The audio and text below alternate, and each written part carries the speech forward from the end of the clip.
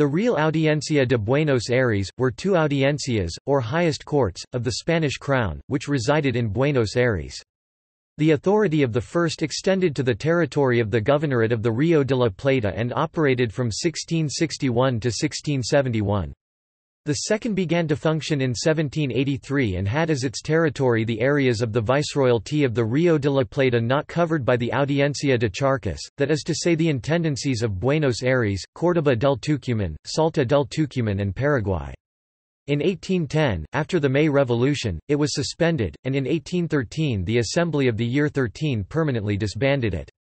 The audiencias resided in the city's Cabildo building. History.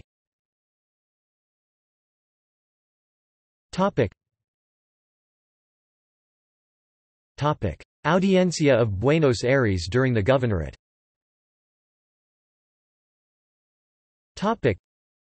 Created by Philip IV by decree Real Cedula in 1661, it covered the governorates of Rio de la Plata, Paraguay established in 1617 and Tucumán.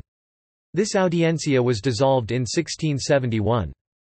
The recompilation of laws of the Indies of 1680, Law 13 Audiencia y Chancillería Real de la Ciudad de la Trinidad, Puerto de Buenos Aires Title 15 de las Audiencias y Chancillerías Reales de las Indias of Book 2, compiles the limits and functionaries of this audiencia.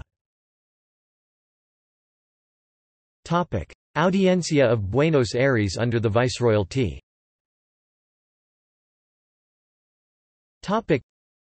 Created during the reign of Charles III of Spain (1759–1788) and during the government of Viceroy Juan José de Vertis y Salcedo, in 1783, as part of the Viceroyalty of the Rio de la Plata, from 1 August 1776.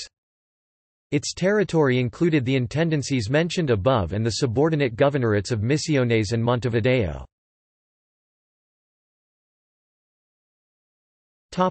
References.